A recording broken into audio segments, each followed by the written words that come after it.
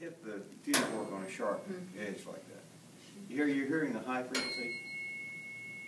Okay, that's not, this says 128 hertz. That's not 128 hertz.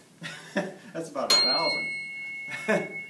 The 128 is that. Hear that kind of.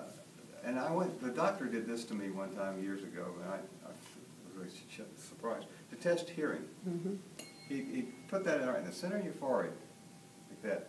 And then you have bone conduction, so that the sound comes through your bones.